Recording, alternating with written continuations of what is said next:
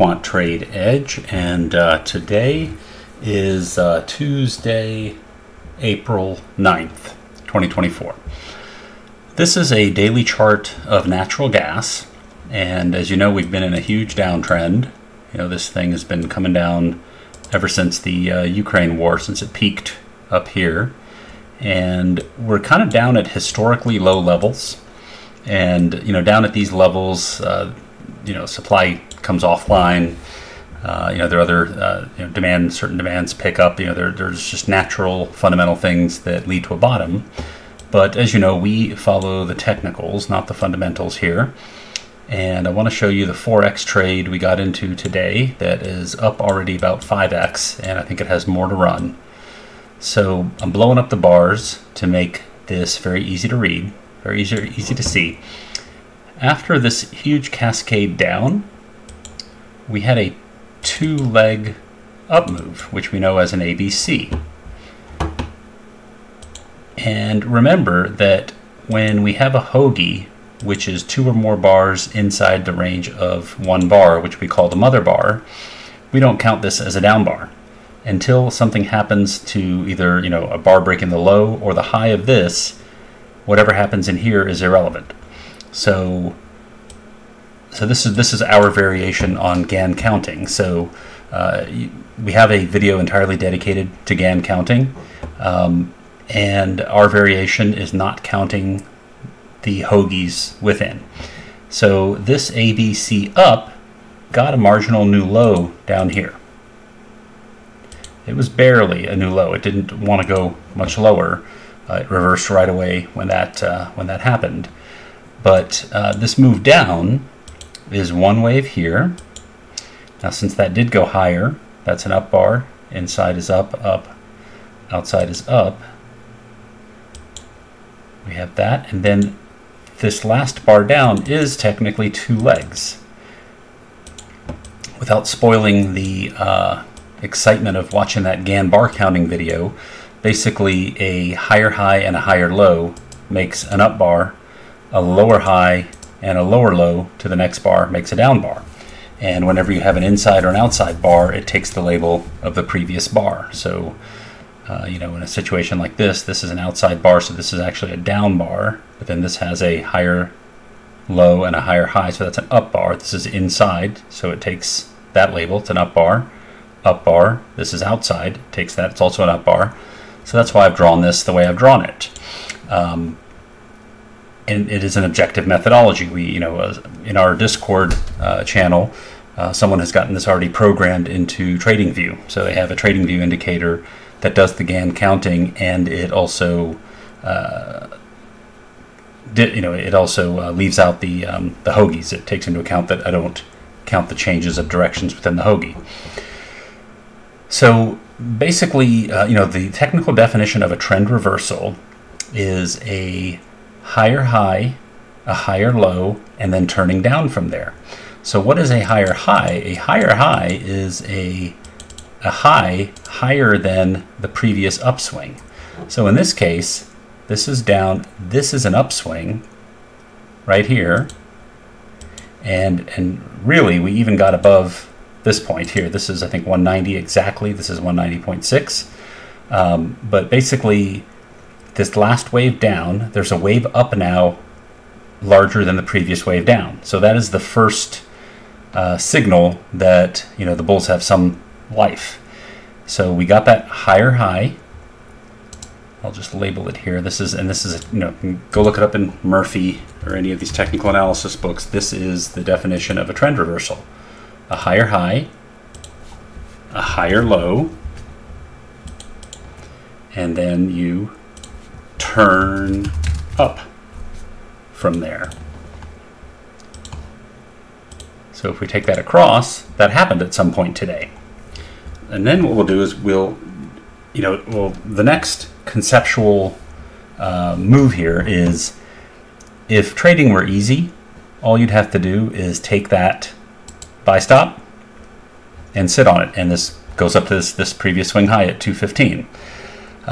Trading's not that easy, and also doing it that way requires you to use a stop of the low of day here, which is 183.8. So you're talking about a 183.8 to 190, about a 7-cent stop, which is $700 per contract. What we do is, if you've read Unknown Market Wizards, that's one of the books in the Jack Schwager series. His first interview is with Peter Brandt, who is a legend, for his longevity in futures trading. And he just kind of mentioned how in the 80s, it was so easy. You take whatever breakout and it just works. And now he believes that at those levels of significant breakouts, algos become operative and they create noise around that. And one of the forms of noise that we figured out are two-legged ABCs. So if we draw our line in here, I think it was 1.906, which is where that U-turn, the daily U-turn triggered. It got up to here, and then this is the noise, right? If this was going to go straight from the time it broke that U-turn level, then all you'd have to do is put your stop right here, leverage up huge, and make a ton of money. But we know that it doesn't work that way. So what we do from here is expect the noise. And what I like to do is go to that top of the move and find your ABC. So that's one leg down here. That's one leg up here. And all of this is one leg down. And let's look at why. This is a down, this is an up leg. This is a down leg. This is an up leg. So from this whole thing is up. So that was an up leg. Now this became a down leg, down leg, down leg. Outside is down. Inside is down. It's the whatever the last bar was. Down, inside, outside, down, down, down, down. And it was only here that it changed to up. So this becomes your risk bar. You buy one tick above here with a stop one tick below here. And I'll take off these marks because I have an indicator that also does this. And I just want to show you that it's objective, that this is programmed here.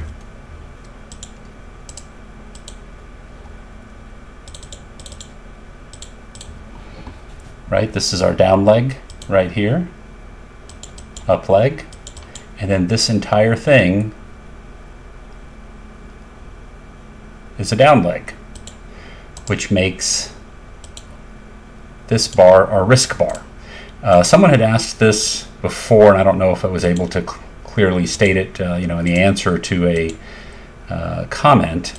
But how do you know it's this bar? Well, really, along the way, you would have thought it was this bar, and then this outside would have stopped you out, this outside bar.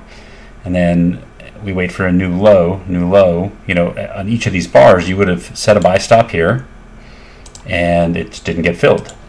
Then you come down, you set a buy stop here, it didn't get filled. Then you bring it down, you set a buy stop here, it didn't get filled. And then you come down, you set a buy stop here, it did get filled. So have your stop in place for that trade.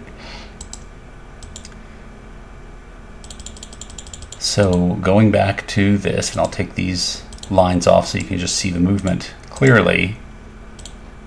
This risk bar was 8 ticks in size, so that means your risk is 10 ticks because you buy one tick above with a stop one tick below. And this already has returned 5 times your risk up to here somewhere. So this was 8 ticks, I think it was 88.3. Yeah, it must have been this. Nope, must have been, I guess it was here, 88.3, because I know because it hit that exactly, and I only got partials filled there. Then I waited a while and I got more filled there. I was selling out half here because that's 4 times our risk, 8 ticks, and this is 3.2 cents. But I think that we got a great risk bar, a great daily pattern in a market that's very oversold. So I'm holding half of my position for a bigger move. I don't exactly know what that bigger move is right now. For now, I've gone ahead and set my target at this swing high here, but I'll look at the action tomorrow and I'll probably get out of it before EIA. on Thursday, because that can be a volatile number that causes big movement. But that's basically our flagship 4x method. I've got dozens of videos with examples on this 4x method. One thing that makes this example a little bit unique is we weren't looking at the break of the previous day high like we do in most of those videos. We were looking at the point at which we got the daily U-turn. And the concept is the same. That concept is that whenever there is a significant technical point taken out, look for noise, and that noise often is an ABC that you can catch. In fact, recently we had a video where the S&P, the ES futures, tested that level at which the FOMC news came out, and when it tested that level, it gave a very clean ABC, and then returned 6R at that from that level. So the concept again is you're looking for a higher time frame significant technical event, then a lower time frame noise pattern, which is often the ABC. Then you're getting in with the risk based on the lower time frame pattern. So like in this case, this is a 15-minute bar on natural gas, and our risk is based on that. So our return for a daily U-turn could very easily be up here to this 215 level. So you're getting daily sized return with 15-minute sized risk. That is the goal of this, to create asymmetry in your trading.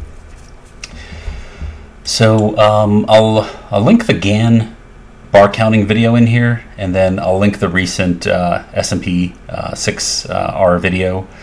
Maybe that'll help, or maybe I'll just link the other one. I have what I consider the flagship explanation of this 4x pattern. I'll put those two videos on the end slide of this. And again, if this is the type of trading that you like and that you want to learn more about, come join our Discord. I'll put a link in the video for that as well. And I hope you had a good day trading.